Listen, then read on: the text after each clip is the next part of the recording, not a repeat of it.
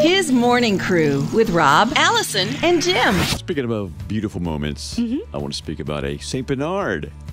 They're beautiful dogs, aren't they? Yes. They're great to have in small apartments. Are they? Like the size of a small apartment. But they're lovely dogs. They're dogs. If you like to hug dogs, that's the dog you need to get.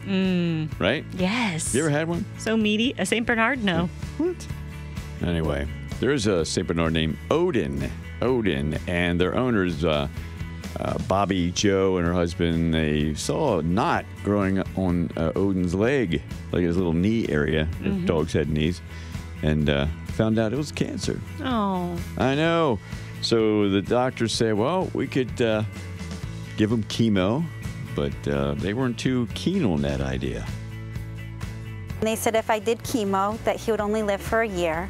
And I just felt like I've seen humans go through chemo, and they're just not the same. And I want him to be the happy puppy he is. When I made the bucket list, it made us closer, and it made me happier, where I don't have time to cry because we're doing things. Yes, Odin's got a bucket list. Oh. Wow. First of all is to meet his morning crew. That was top of the list. Oh, I hope so. And one is to get a puppuccino from Starbucks. Cute. Puppuccino. Do they have those? Yes. No way. It's like whipped cream in a cup. I've never ordered one. Oh, you haven't? No.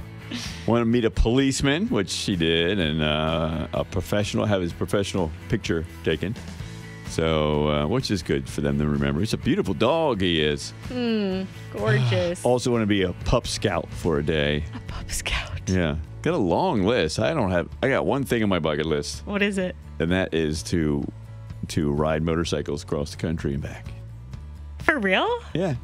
You're not joking. No. I've never heard you say this before. You've never asked. So I've been sitting here waiting. So your bucket list is one item. Yeah. Have you ever ridden a motorcycle? I still have my motorcycle license. Yes. I feel like I did the day I found out you were a scuba diver. Like, so weird. I didn't know. I mean, it's not that odd. There are people that drive motorcycles. Well, you don't, glow that you're a motorcycle man. You don't have to be cool to be on a motorcycle, all right? I thought you did. No, that's a misnomer. I mean, there are cool people on motorcycles, but there are nerds on there, too. Old nerds. Okay. So, all right. With extra large helmets. Well, let's make this happen, Jim. Come on. All right. We're going to do it. Like me and my older son would go across the country, maybe up the East Coast and across the northern states and eventually come back. I'll need a few days off, though. Okay. That's the only issue. I don't know if we can make that happen. Can you fill in for me? Sure. Thanks.